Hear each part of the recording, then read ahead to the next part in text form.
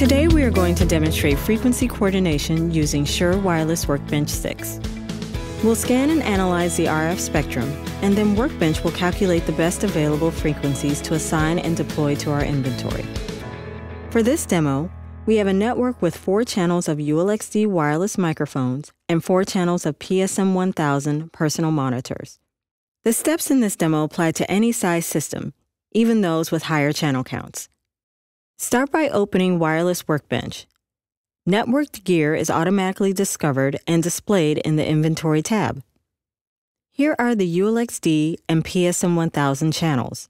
Additional devices can be added to the inventory by clicking on Add New Device. With the inventory in place, select the Frequency Coordination tab to access tools for scanning and analyzing the RF spectrum. To acquire RF spectrum data for the coordination, select one of the receivers to act as a scanner. Notice that when a receiver is selected, the frequency range to be scanned appears green. Select Start to begin scanning. The plot provides a visualization of the RF spectrum, showing the areas which are clear and the areas that are occupied by TV stations and other wireless devices.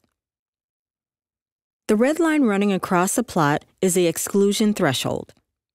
Wireless Workbench 6 automatically avoids spectrum where the scan data exceeds the exclusion threshold.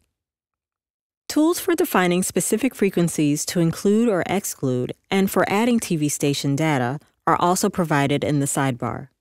The next step is to bring existing frequencies from the inventory into the coordination workspace so they can be analyzed and coordinated. To do this, choose Select Frequencies from Inventory.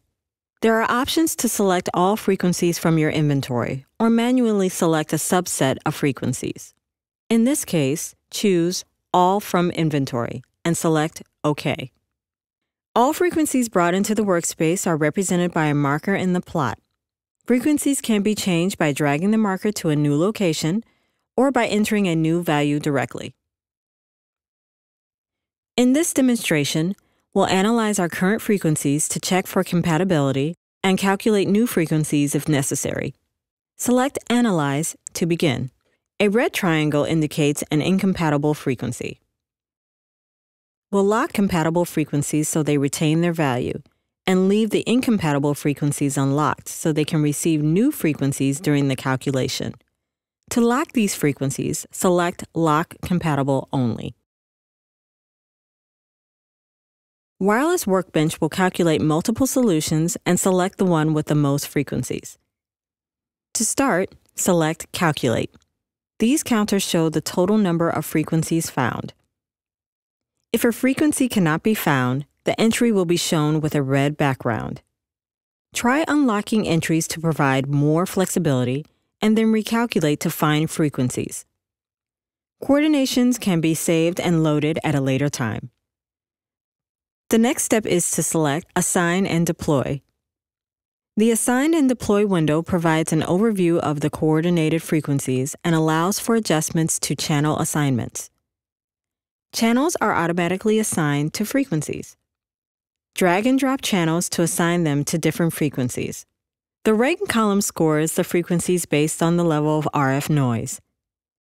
3-star frequencies are the best quality. To deploy the coordination, select Deploy to Inventory. All the devices flash their front panels to confirm a successful deployment. For more wireless workbench demos, visit Shure.com.